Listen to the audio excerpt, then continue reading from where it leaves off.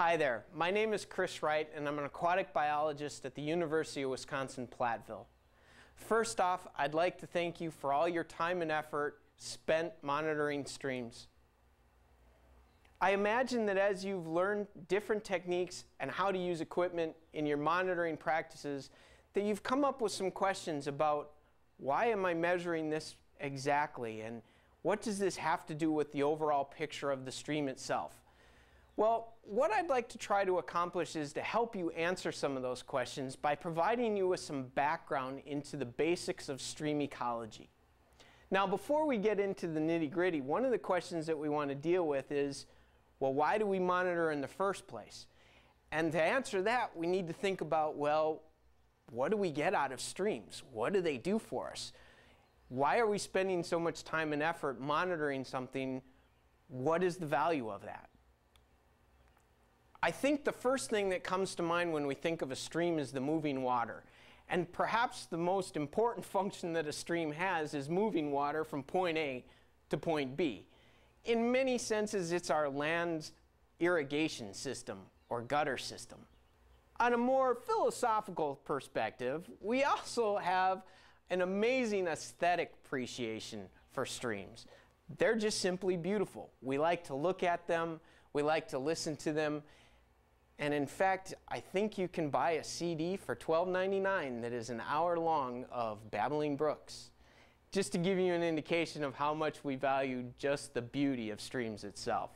In addition to this, we also camp by streams and rivers. We fish in them, we bathe in them, we swim in them, we build our cities by them. We've acquired our riches from them. Much of California is based on this simple principle of washing gravel through a sluice box to settle out the gold and then make your riches. We drink water from them. And on the flip side, we put our waste back into them. So now that we have an appreciation for what streams can actually do for us and why they're important to us, I want to get into what is stream ecology itself. To understand this concept, perhaps what we really need to do is think about the second word in that phrase, and that is ecology. Ecology is this study of how organisms relate to one another and how organisms relate to the environment. So we can imagine an environment like a lake. A lake may have organisms in it like lily pads and frogs. And as ecologists, what we're interested in is, well, how does the environment influence the organisms, both the lily pads and the frogs? But the other component of ecology looks at how do the organisms influence one another. Now, stream ecologists simply take this very complex idea and put it within a stream context. The first thing that I want to talk about is the biota, or the organisms that we talk about within a stream. If you look in any basic textbook maybe that talks about stream organisms, what we might expect to find is a nice simple food chain that illustrates that big fish eat little fish, and that the little fish eat invertebrates, and that the invertebrates eat algae. This is a common way and not necessarily incorrect way to think about streams. The problem is that it is not necessarily a complete way to think about the organisms in streams. And when we really consider all the things that live in a stream, this is probably closer to reality. We're talking about a whole suite that live within the community of a stream. Let me give you some examples and walk you through the different levels. We can start at the smallest level, the bacteria, the single-celled organisms that are involved in decomposition. We have things like protists, which are single-celled organisms as well. We have fungi. We have algae, which can be broken down into those that live within the water column as well as those that live on the rocks themselves. So we have the periphyton and the phytoplankton. We have macrophytes, seaweed, for lack of a better term. But basically, we can divide macrophytes into those that are submerged or underwater and the ones that break through the water surface or that are emergent. We move on to the animals and we start talking about the macroinvertebrates. The macroinvertebrates are composed of many different groups, one of which is the aquatic insects, perhaps one of the more dominant groups in our streams. We see things like the water strider, the damselfly, the stonefly, and the caddisfly. But the macroinvertebrates also include a suite of other organisms, including the arachnids, things like spiders and mites. They include the mollusks, the mussels, the snails. They also include crustaceans. I think many of us are familiar with the crayfish that live within our streams, but we also have smaller crustaceans like the amphipod or the isopods that we normally call scuds. Then we move on up in scale and we start talking about the classic organisms, the ones that we're most familiar with, the fish, ranging from very small minnows all the way up to largemouth bass and trout. But we also need to think about some organisms that we consider, say, semi-aquatic, organisms that live partly in the water and partly on land. This includes things like the amphibians, newts, salamanders, frogs, toads. The reptiles, the garter snake, the eastern painted turtle, both of which can exist partly within the water itself and swim quite well. Birds from waterfowl to herons to raptors like osprey and eagles. And last but not least, we have the mammals, the otters, the beaver, and I must say the beaver, probably the only organism other than humans that manipulates streams to a massive degree.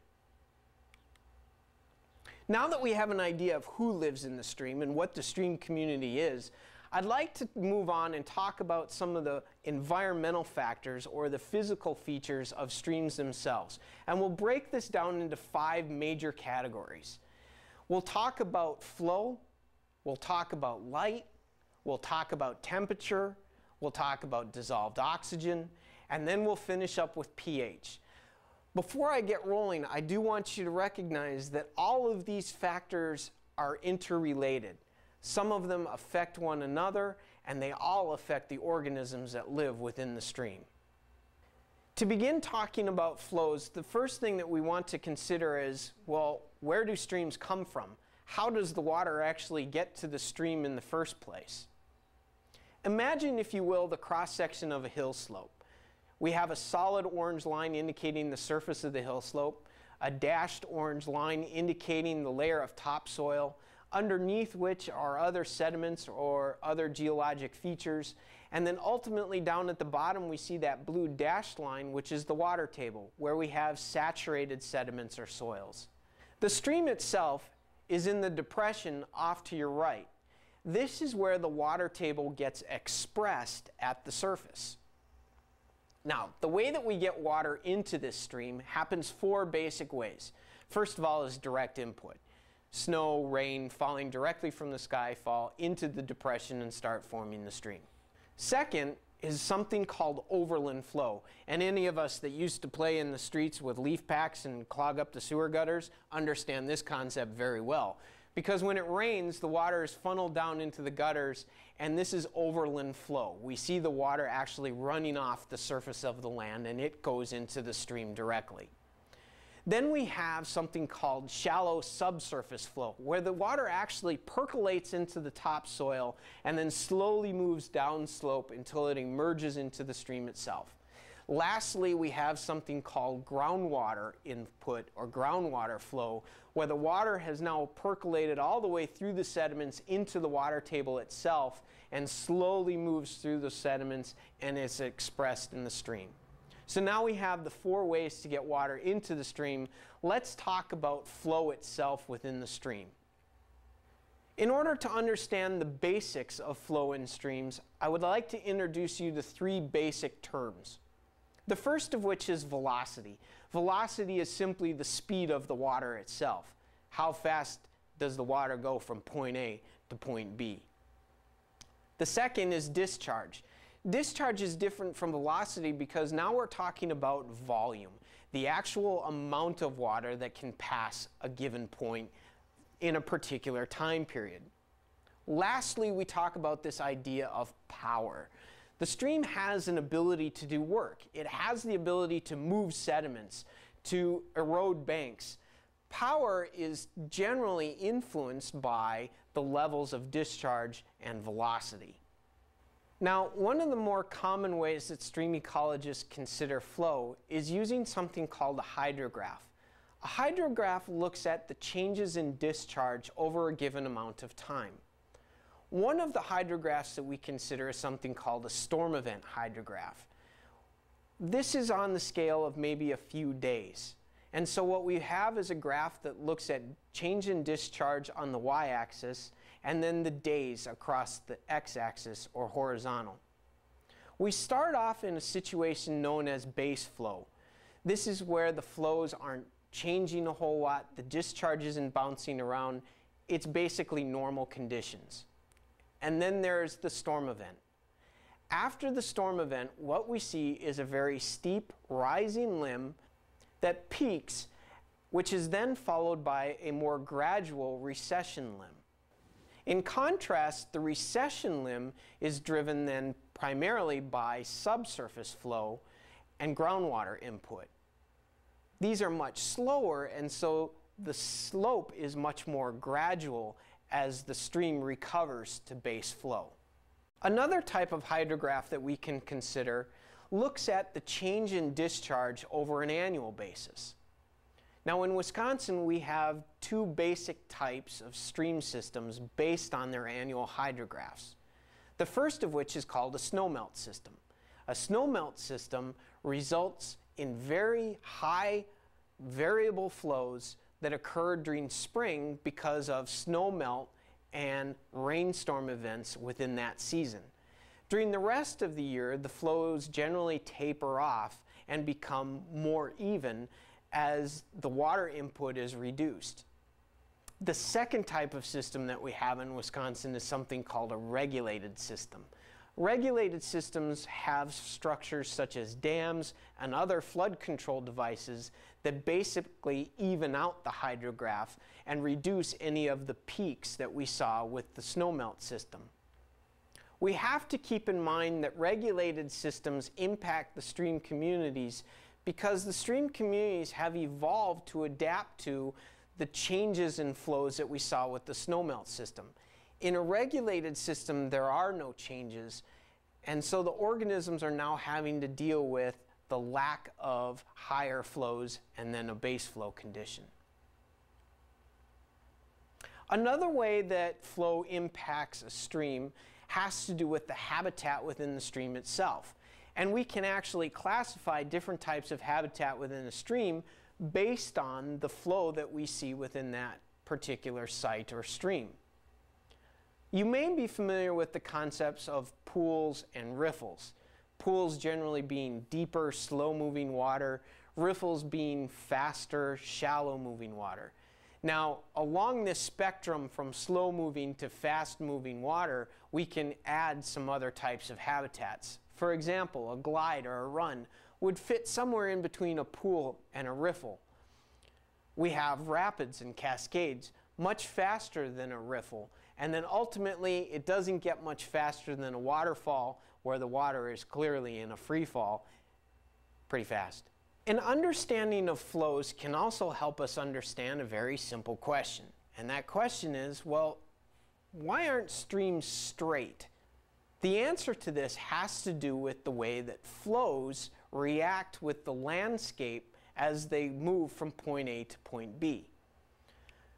So for example, valleys and the floodplains that the streams flow down and through are not generally very even, they're not smoothly sloped, and they're certainly not level. So we shouldn't expect streams to just kind of book it right down through the middle of any floodplain or valley. So we'll get rid of this idea. The second is that when we look at a floodplain or a valley, we need to recognize that the soils and the sediments that exist within that floodplain or valley are incredibly variable from one place to the next. Lastly, we need to recognize that streams will always take the path of least resistance. Not necessarily the most direct route, but the route that gives them the least amount of resistance. So as the stream deals with these three factors, what we begin to see on the landscape are bends or meanders. And the bends and the meanders are also created by the flow itself. Allow me to explain. When we go and look at the straight section of a stream, we see that the primary flow, or the majority of the flow, is occurring in the middle of the stream. Then, as the resistance changes and the stream starts to cut away in a given area, the center part of the flow actually moves out to the outside edge of the bend and starts cutting away at the outside end of the bend. We get what's called erosion. Then it goes back across the middle of the stream as the bend finishes up and moves to the outermost edge of the next meander, again cutting its way down through the valley, looking for the path of least resistance. Now on the inside of these meanders or bends, the water is very slow and shallow, and so what we get is an area called depositional areas. This is where the sediments drop out because the water doesn't have as much power because it's not moving as fast. We can look at this using an illustration of an actual meander and look at the cross-sectional area of it. The area of maximum velocity, or the area where the water is moving fastest in a meander bend, is on the outer edge at the surface. This is where the primary cutting or primary erosion is occurring. Then as we move into the shallows of the meander bend, the water gets slower and slower. Along with meanders, we need to recognize their role within a stream ecosystem. Meanders are important because they control flow rates. The more a stream has to move side to side, the slower the flow is going to be versus a straight channel or a pipe.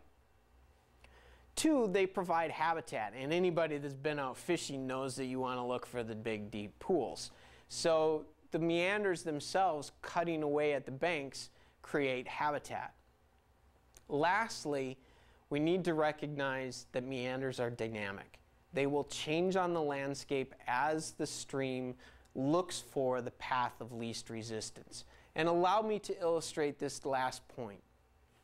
Say, for example, we have this meander bend here, and you can see that the water goes towards this log jam, it bends off to the left, and then meanders back around the trees and into the back of our picture. This is at base flow conditions, so we have this nice S-shaped meander. However, during high flow conditions, what we see is that the stream actually decides it's quicker to get from point A to point B if it cuts right through and forms a new channel. Again, the idea that the stream is looking for the path of least resistance, not always the most direct. Now that we have a basic understanding of the physical characteristics of flow and how they may change over time, I'd like to talk briefly about how flows actually influence the organisms within streams themselves. One of the things that organisms need to deal with are the forces that impact the organism due to the velocity and flow of water as it's moving past them. Now, to deal with these forces, we have two different options if you're a stream organism. One is to adapt this streamlined body form. Basically what this does is it reduces the turbulence that exists around your body, decreasing the different types of forces that are impacting you at any given time. The second way is to actually adapt body forms or lifestyles that take you to the bottom of the stream, where the flows are less fast and therefore have less power, so they're less likely to pick you up and move you away. Now this may include actually learning how to sprawl out and cling onto rocks, or actually building some weight or some ballast. Because of these adaptations, we can begin to characterize streams and their communities simply based on how fast the water is flowing. We can imagine that in fast water streams we would have a completely different suite of organisms than those that live in slow water streams because of the adaptations required to live in a fast-flowing environment. Now that we've done with flow, what I'd like to move on to is light and the influence of light in stream ecosystems. In order to understand the role of light, we need to start with the sources of energy within streams. When we talk about the source of energy within any living system, the ultimate source of energy is sunlight. Now in streams, this energy from the sun gets put into the stream community through two different pathways. The first of which is very simple to imagine. We have the sun over the stream, the sunlight is penetrating the stream, it's interacting with the algae and the plants within the stream, and they're using that sunlight and converting it to different forms of energy that can be used by other organisms. This is something we call autochthonous production, the production within the stream itself. Now the other type of production that occurs is something called allochthonous production, where the sunlight energy is actually first converted by streamside vegetation and then later transferred to the stream ecosystem, which is used by other organisms within the community. The factors then that influence the amount of light that can reach our autochthonous producers or our in-stream producers include the following. One, streamside vegetation. The vegetation that exists on both banks of the stream may shade out the light that's able to reach the stream. But we have to remember that this streamside vegetation may be important from an allochthonous production perspective as well.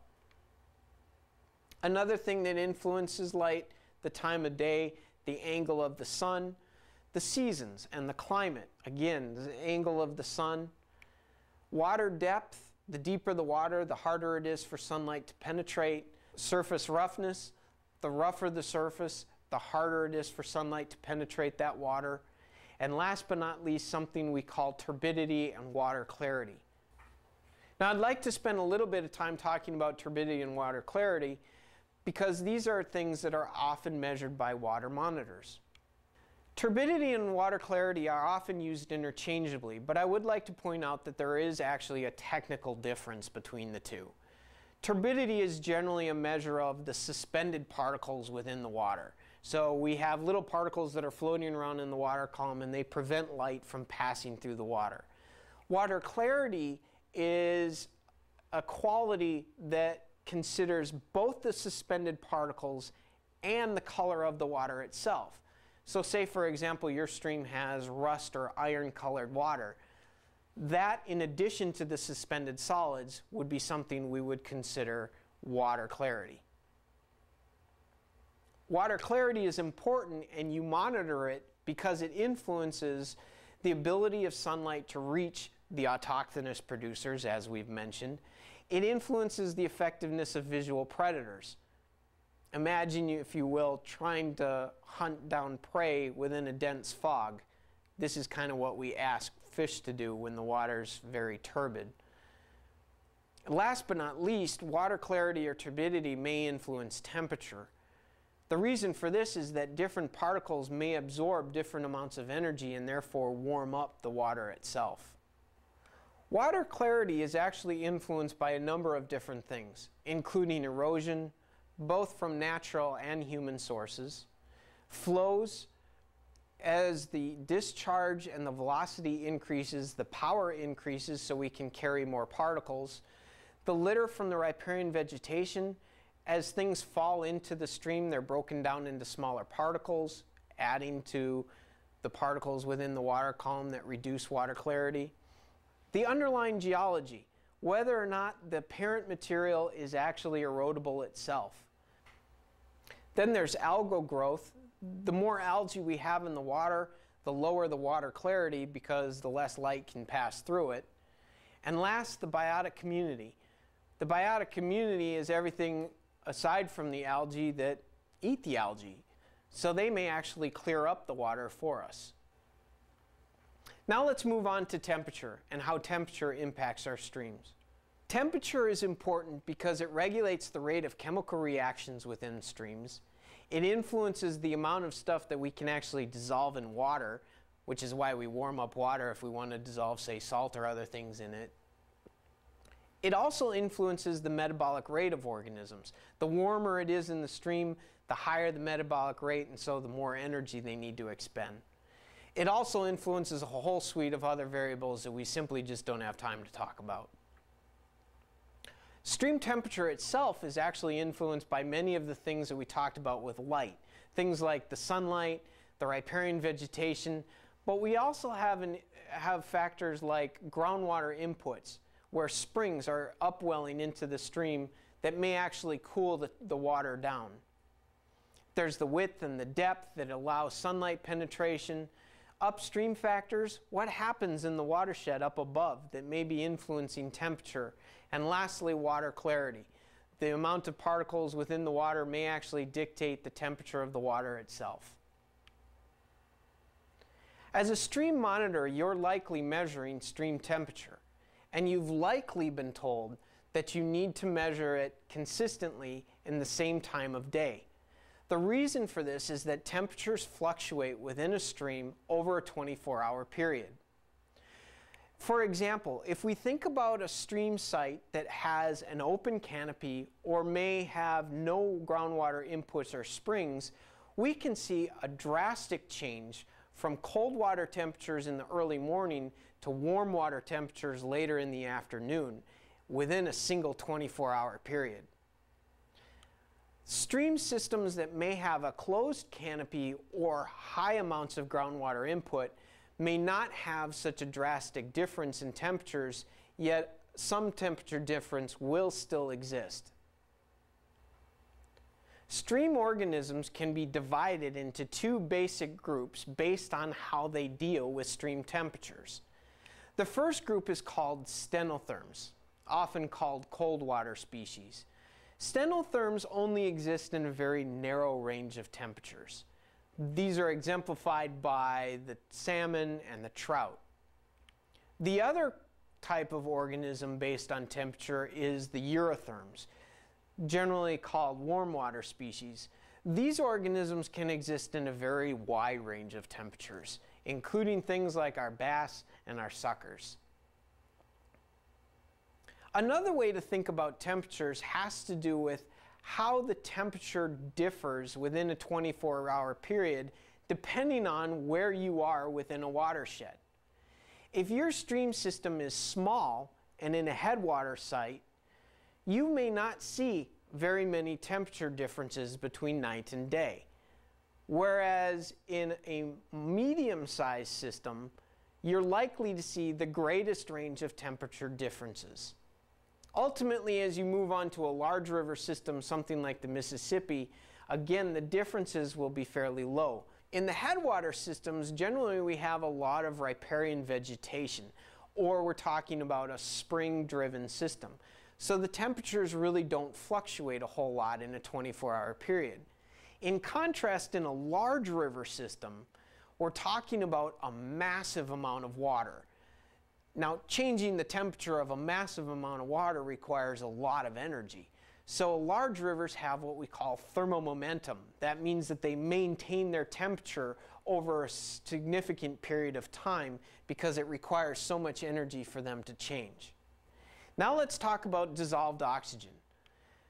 The amount of dissolved oxygen within a stream is a function of three primary things. First of which is the exchange that the stream has with the air. So in riffle areas, we would imagine a high degree of exchange, so there would be high levels of oxygen. Two is biological activity, which basically has to do with photosynthesis, the production of oxygen, and respiration, the consumption of oxygen. During the day, photosynthesis is done by algae and plants, which increases oxygen levels. However, at night, all organisms are using oxygen, and so the oxygen levels decrease. The last thing that has to do with the amount of oxygen in the stream has to do with temperature. What may seem counterintuitive is that actually colder water can hold more oxygen. Colder waters hold more gases. I know it sounds weird, but trust me on that one. One of the questions that comes up with dissolved oxygen is the idea of saturation. And you may have heard this before in your monitoring groups. Saturation is the idea that we can put only so much oxygen into a given amount of water within a given temperature and barometric pressure. So when we pack as much oxygen into the water as we can, we've reached 100% saturation. You're thinking, yeah, but I've heard this idea of supersaturation. Well, supersaturation actually means that we go above 100%. And this can only occur when the production of oxygen, or the input of oxygen, exceeds the rate at which oxygen is leaving the stream. Usually this is happening during the middle of the day when the sunlight and the photosynthesis is going at full steam. Much like temperature, dissolved oxygen will fluctuate over a 24-hour period. And in fact, the curves for an open site versus a closed site are going to look very similar to the temperature. An open site, we will see high amounts of oxygen during the afternoon hours because the sunlight has been working with plants and algae to make oxygen through photosynthesis, whereas at night and early morning we're going to see the lowest amounts of oxygen because the respiration has been occurring. In a shaded site, we won't see the differences between night and day simply because we don't have the amount of algae and primary producers that we would normally have in an open site. So the peaks and the troughs won't be as drastic. Let's move on to our last factor, pH. pH is something that we commonly measure in stream ecology, and sometimes we measure it without really considering even what it is. So what is pH and why is it important? pH very simply is a measure of a liquid's acidity. How acid is something? Well, what does being acid mean? Let me try and explain this as simply as possible. Imagine, if you will, if you're a molecule, and you're a molecule of water, which means that you're H2O. You have 2 hydrogens and 1 oxygen. Now, most of your friends within a bucket of water exist as H2O. So you're all molecules of H2O happy floating around. However, within this bucket of water, some of the molecules don't really hold themselves together so well, and they disassociate or break up into different parts. The hydrogen becomes a hydrogen ion, and the oxygen and other hydrogen become the hydroxyl.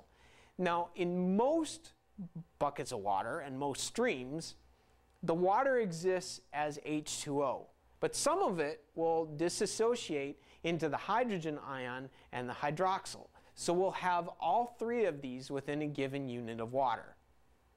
Now here's the kicker.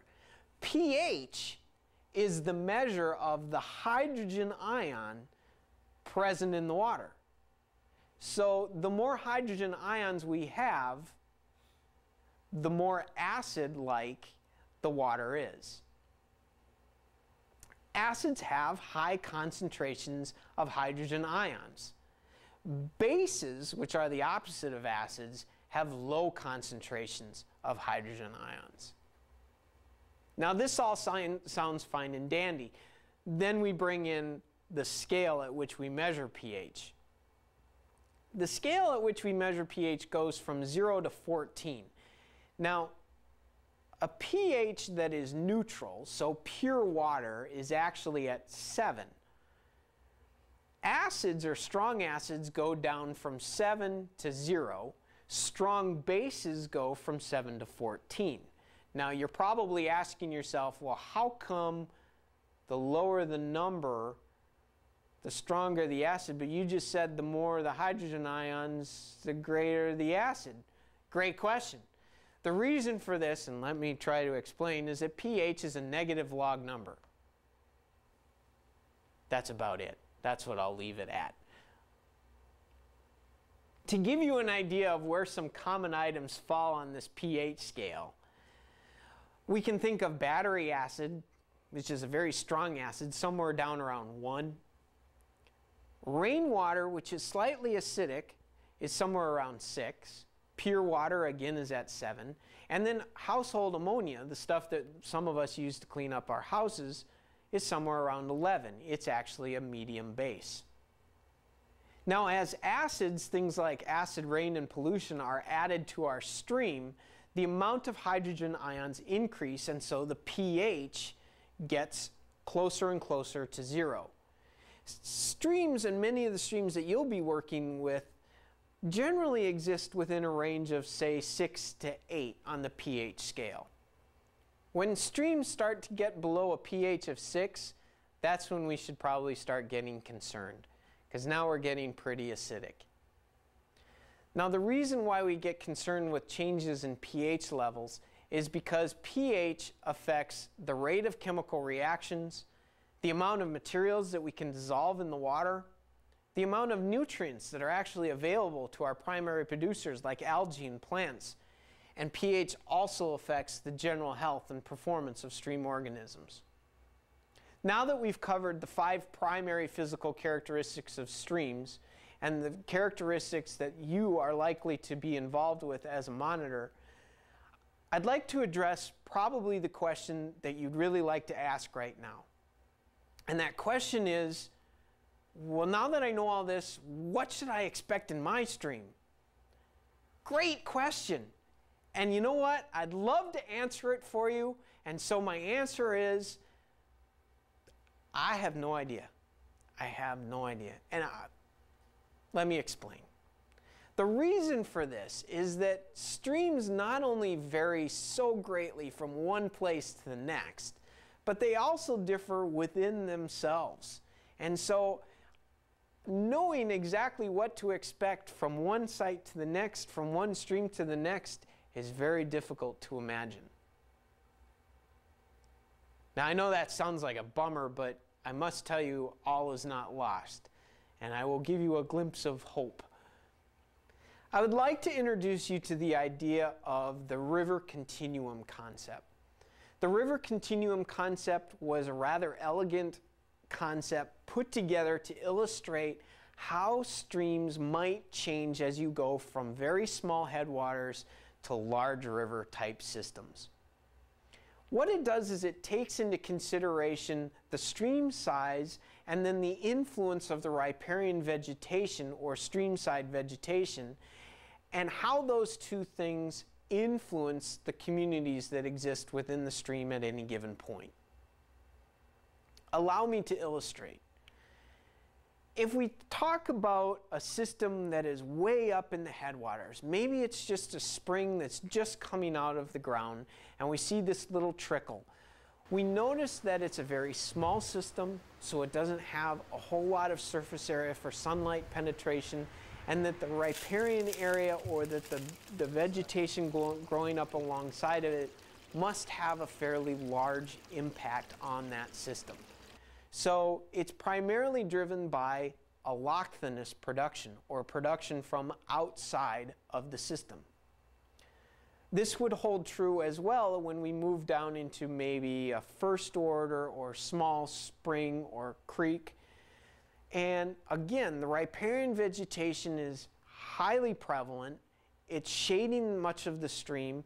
Not a whole lot of sunlight's able to get in, so there's not a lot of autochthonous production. So the system might be largely driven by allochthonous production.